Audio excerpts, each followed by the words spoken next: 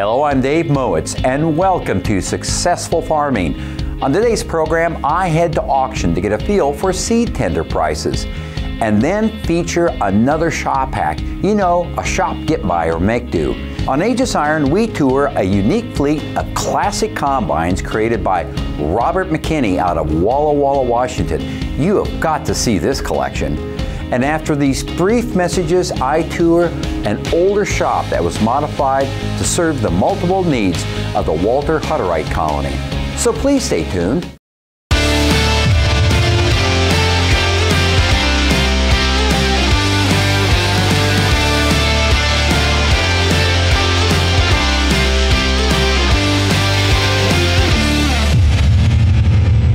We traveled to Central Washington in the Schoonover Hutterian colony for today's Chop Shop. Now, what attracted me to this shop was how the colony used an existing building, which came with the farmstead they bought, to create one of the hardest working shops I've ever seen.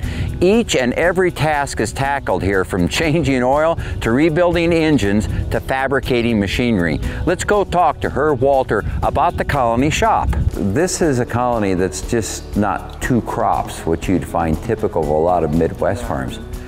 You have a lot of moving parts to this operation. What are the crops that you're raising? Well, the main one is wheat, and then potatoes, and then there's canola seed.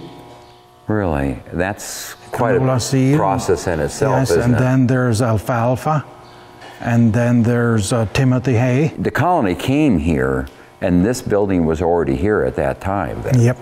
And it came with the door placement and the way it was laid out. So at that point in time, it was pretty much a bare shop. How did you kind of decide to lay stuff out? Or was that just evolved over time? Evolved, because everything like it is now wasn't in the first 10 years. Well, and you were doing a lot of fabrication work and things like that. So I noticed that one of the nice things you have the main door at the end, pretty typical for shop, but you have the two side doors, which is kind of nice to have. Yep. So you'll have access. So how many vehicles, like in the winter, will you be working on in here at one time? You'll pack Maybe 4. Really? Pack them in. So the type of work you're doing is just not repair and maintenance, just light maintenance. You're doing fabrication in here, major welding. Trailers, repairing trailers. Right. One of the neatest things I've ever seen, I've never seen this in a farm shop before, grocery carts. Mm-hmm. Where did you come up with that idea? Just seen one laying around and decided, let's do something with this thing. So you adapt the cart to the need. Mm-hmm. Right, you have all kinds of variations. You even have a 6-wheeled cart there. Yep. So that was because it was a heavier load. Heavier weight. One of the best features of the colony shop is their extensive parts storage. In addition to the parts room they have behind me here, they also have, for example, hydraulic parts on a roll-around cart that they can take right to the equipment in the shop. Another nice feature I really like was your parts storage. You have the loft with the bigger items. But what do you have back in the room here then? The nuts and bolts and small rivets and grease fittings. And all the cabinets too. All the cabinets full of... Wow, that's a wealth of parts storage they have. So what did you determine you needed? Was it over time you thought, well, we'll lay in, you know, such a side bolt, or was it one of those things that grew as it grew. Right. Yeah, just more and more always. You know, we've featured welding booms before, but none this long at 20 feet, or one that can be elevated so you could drop the wire feeder and the gun inside a trailer. Besides the shopping cart you innovated, you have a welding boom. Now, I've seen welding booms before, but not quite like this. This is a pretty heavy-duty unit, and then it also, well, describe this, how you built that and some of the features. Just decided there's a beam in the shop, we'll put her against the beam so it can fold outside the building. Oh, so it's in that near that door? It's near the door, so it can go outside the building with a running welder on it, sliding welder, and we can go up and down with the boom. to get into trailers very high. Oh yeah, a grain trailer trailers or your potato trailers or what have you. Use what, like about a 3 or 4 inch I-beam? I think it's a 6-inch. 6-inch. So that has a lot of strength. How long is that? I think it's 20 foot. So you have quite a reach, and it's a jib. It jibs around or swings around. And then you put the miller unit, that's the remote unit, at the end with the spool, and then that rolls out on a little caster, a dolly that you guys built in. And this was just wheels that you found or you put together. So when it swings out, you'll take the door. If you have something outside you have to weld, you can take that in as high as the door and then reach quite a ways out and do the welding. So you use that quite a bit. Ask Herb Walter, one of the best investments that they made in the colony shop, he would say it would be this auto lift. Herb, the one thing I noticed over here, auto lift, and I get a lot of debate from guys wondering if they ought to put one in or not. Was it a good investment for you? Yes, that's the second one already. Oh, you've already worn one out, or? Didn't wear it out, but it's just too small for the newer pickups. So what capacity will that? The old one was 6,000, this one here is 14. Oh, 3/4 ton trucks, and the larger ones that are getting larger. Oh, yes. And you could put a dually truck pickup on that. And that's why you position between that particular door, because you can just drive it in, do the work. And then your lubrication storage is over in that corner of the shop then, close to where you'd be doing that work. So what's the advantage of a lift? Does it save you when you're like doing chassis lubes and stuff like that? Yeah, lube and working transmission, checking oil. Yeah, and that's a huge advantage to be able to get it up in the air. And we couldn't have a pit in this shop because of Rome. Oh. So that was the only thing that worked, is that kind of a lift. The other feature your son pointed out to me was you ran out of storage for stuff, and your solution was, because you've got some other building plans here. You want to add another potato storage building and other buildings that you're putting up for all the different functions of the colony. You needed storage, so where did you turn to get extra storage? Those shipping containers. Yeah, and you were just finding those. We're just finding those around for dirt cheap. And you have containers dedicated to certain parts. Certain parts, So that's your extra storage that comes along. Yeah, for tires and for cementing and construction, ones for irrigation. Kind of a great way to be able to add storage. Oh yes, very good. So in the future, any future plans for the shop? You're thinking maybe expanding it? Oh yes, we're always planning, but... Would you use this as the base then and then add onto it? No, I don't think so. You would start a new shop. Yeah. So if there was one thing or a couple things you'd like to add, which you would in the new shop, would that be ventilation or bigger welding area or just bigger space? Maybe a crane. Oh, a trolley crane. Yeah, this shop does not have a crane. That's about the only thing. Yeah, you're using forklifts. Forklifts right now, and it's working. Yeah, it seems to work along the way. We're going to have to return to the Schoonover shop in the future as Herb and his crew are contemplating an addition to this side of their existing building. And I can't wait to see what they come up with. I'll see you again next week on another Top Shop tour. Join me at auction to see what seed tenders are selling for. And then I feature a great shop storage idea you can create from PVC pipe. So please stay tuned.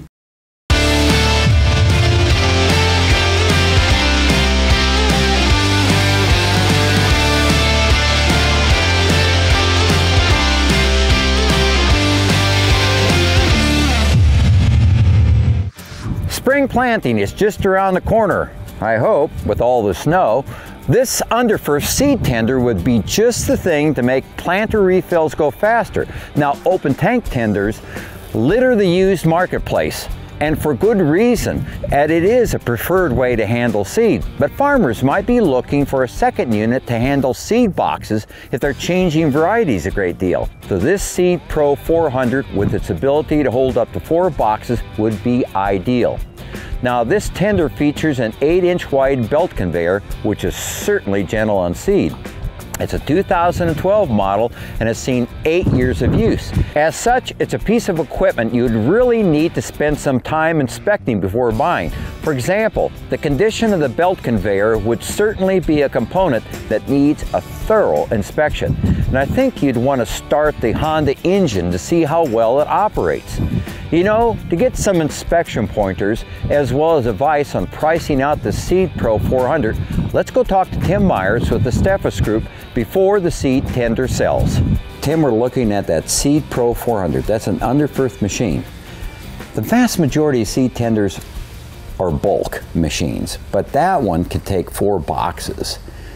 So how do you put a price on something like that? I mean, it's a 2012. But still could fit into a lot of operations. It could, and the Pro Box has definitely got some options that the bulk does not. Tim, the bulk units are more popular than the box units. Yeah, box have their place, especially if you're changing up varieties a lot. So that makes it kind of tough to be able to figure out where you want to position yourself when you find a used machine like that. Well, Dave, I agree with you. That thing has some strikes that are against it. Number one is it's a box instead of a bulk unit, which was ordered that way, so folks obviously want that, and it has some versatility that a bulk unit doesn't. The other thing that's against it is it's a bumper pull, and a gooseneck would probably bring a little bit more money. In my world, I think a gooseneck would probably add another $3,000 to $5,000, but Unverferth makes a nice unit no matter whether it's bulk or it's box. And I think some of the things that you want to look at when you're buying a unit like that, in a 2012, it's not used every day. In fact, it's probably only used about 3 weeks a year, and it's put back in the shed. But a bulk unit, you know, look at the motor, and a Honda motor is on most of them, and that was a great unit. Number two is check the belts out and make sure that they look okay. And those tires, you know, 2012, check those tires. Even though they don't have a lot of miles on them, they still might have some issues with them. So that might be some expenses that you would run into after you buy it. Tim, thanks for that information. Let's watch that Unverferth Seed Pro 400 sell. 16.5, 17,000, 17, 16.5, now 17, 17, now 5, 17.5, 17, now 5, 17.5, 18, you're still out, 18, 18, 18, now 5, 18.5 internet, 18, 5, 18, 5, 18, now 5, 18,000, 5, 18, 5, 19, 19,000, 18, 5, now 19, 19, 19, 18, 5, 19, one time, 18, 5, 19, 19, 18, 5, 19, 18, 5, 19, now 5, 19, 5 internet, 19, 5, 19, 5, bid with confidence, 19, 5, 19, 5, 20, give me 19, 750, 19, 7.5, 19, 7.5, 19, 750, $20,000 internet, $20,000, 19, 7.5, now 20 to buy it. 19, 7.5, 20, click the button, $20,000, 19, 7.5, $20,000, 20, 20, 20, sold it in the ring, 19, 750. So our 2012 Unverferth Seed Pro just sold for $19,750. How does that compare to the marketplace? I discovered 2 similar units with sale prices from $20,500 up to $21,900. The marketplace is loaded with a ton of brand new 2018 and 2019 units with asking prices ranging from $24,000 up to $30,000. Now, one way to explore the value of seed tenders is to certainly get online and search for dealer asking values. Also, to help you price out equipment you're going to be able to buy and sell, we offer 2 free appraisals from the Authority on Equipment Prices, and that is Iron Solutions. Used by dealers across North America, Iron Solution gathers actual dealer sales, auction prices, and wholesale transactions. To get 2 free appraisals each month, go to agriculture.com/whatsitworth. Now, for more information about Steffes sales, go to the website at steffesgroup.com. I'll see you again next week on another Steel Deals Report.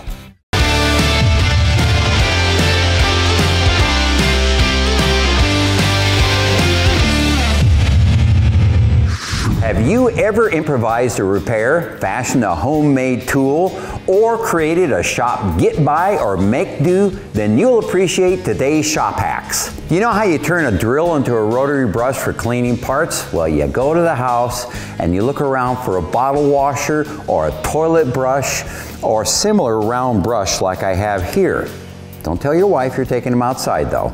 Now what you do is you go and cut the handle off like I did on this toilet brush, and you insert it, and then basically lock it down.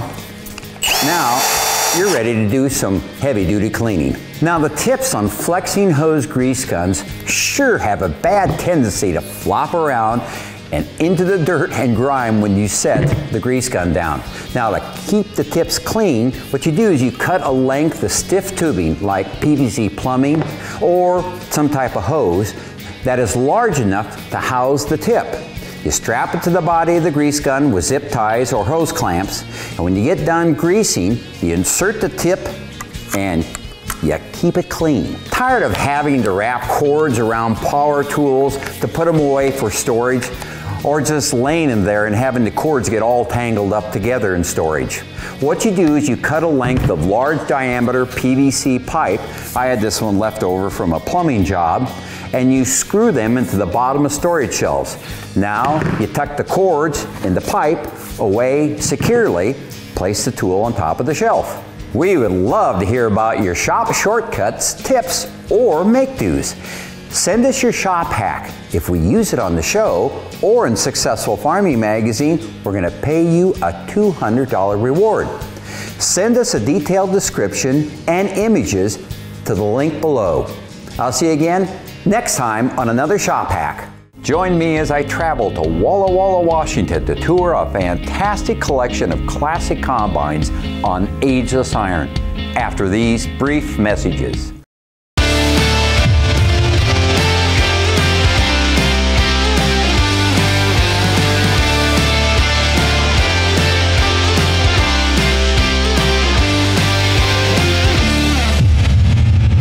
Hey, welcome to Ageless Iron, and do we have a special treat for you. We got a fleet of antique combines.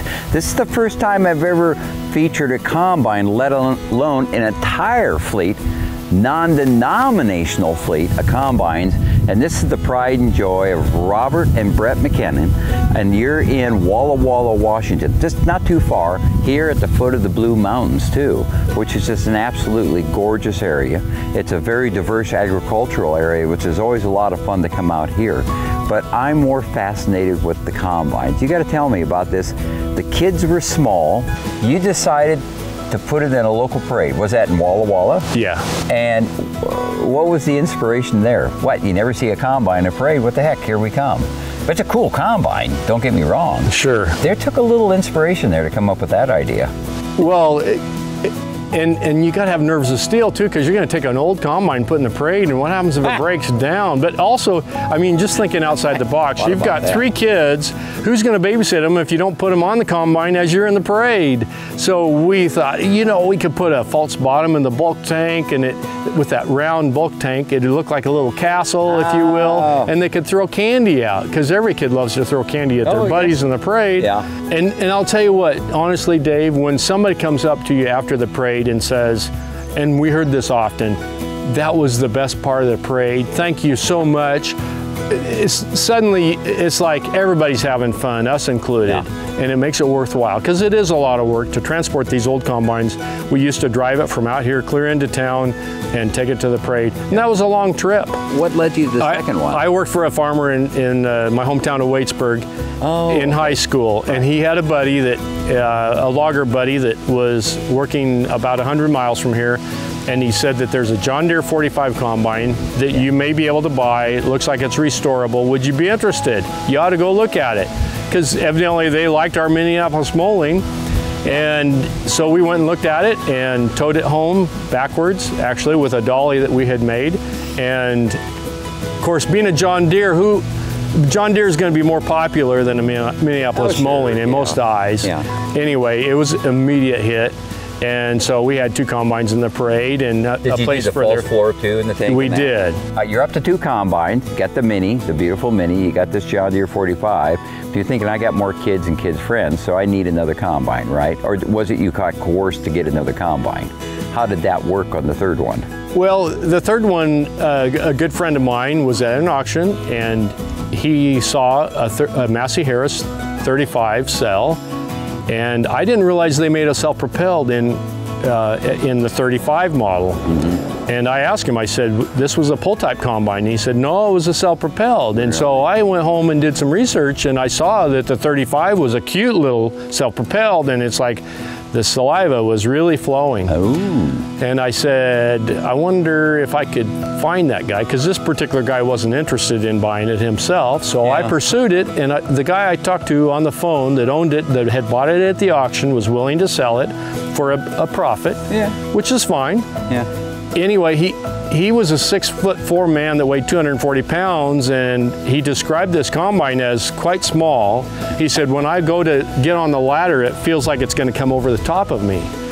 It's that small.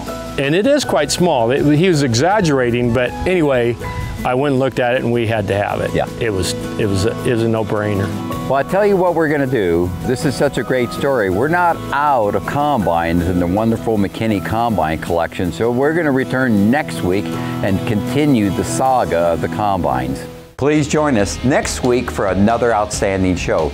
We are featuring outstanding farm inventions on all around the farm. And then I head to auction to watch the hottest pieces of tillage equipment, vertical tillage implements, bring top dollar at sale. I've got great shop hacks for you in the same episode, and then continue my review of the Robert McKinney Combine Collection in Washington State. See you next week right here on Successful Farming.